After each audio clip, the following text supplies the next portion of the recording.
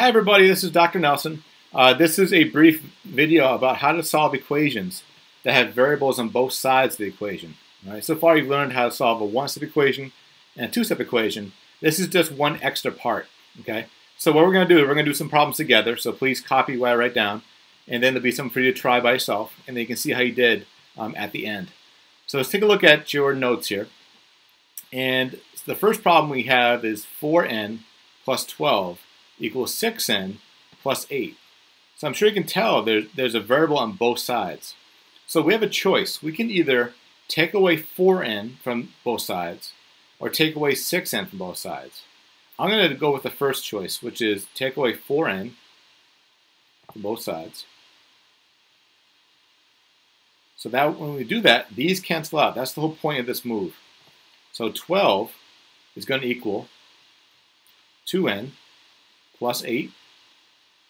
And now it's just a two-step equation. So we're going to take away 8 from both sides. That's the constant, right? So now we have 4 equals 2n. Now I'm going to divide both sides by 2 because it's a coefficient, right? The 2's cancel out. And 4 divided by 2 is 2. And again, one nice thing about this is we can take that 2 and plug it back into the original. So 4 times 2, that is going to be 8. And 8 plus 12 is 20, right? So if I plug in 2 here, 6 times 2 is 12, plus 8 is 20. So we know it's right. All right, let's try this next one. So we have negative 3n plus 15 equals 6n plus, minus 12. I'm going to add 3n to both sides.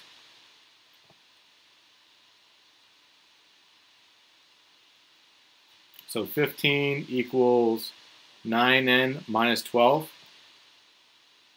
And then I'm going to add 12 to both sides. So that's the constant, right? These cancel out. I'm going to continue over here. So 15 plus 12 is 27 equals 9n. And what's the next step? That's right. You're going to divide both sides by 9, right?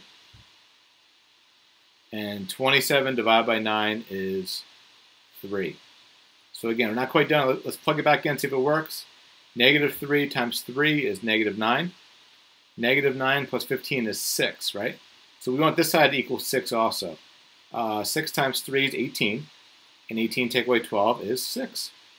It's right.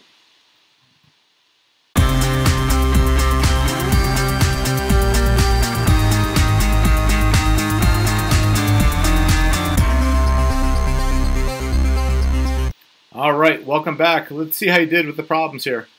All right, so the first one, 10 times p plus 14 equals 6 times p plus 28. So step number one, I can either take away 10p or take away 6p. I'm going to actually take away 6p from both sides. So now we have 4 times p plus 14 equals 28. All right, so now our goal is to solve for this p here, right? So the opposite of adding 14 is take away 14. So now we have 4p equals 14. Divide both sides by 4.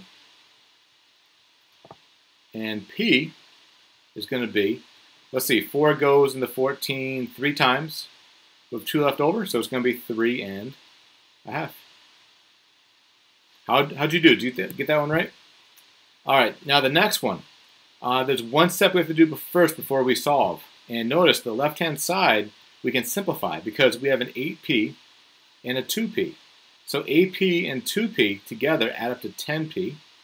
So 10p plus 12 is going to equal 43 minus 1p. So now we have p's on both sides. So I'm going to either take away 10p or add 1p. I think it's easier just to add 1p to both sides.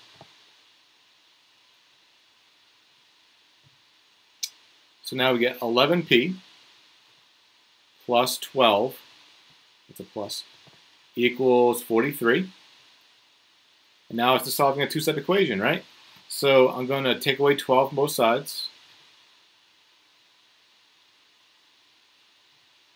So we get 11p equals 31. And then I have to divide both sides by 11, right?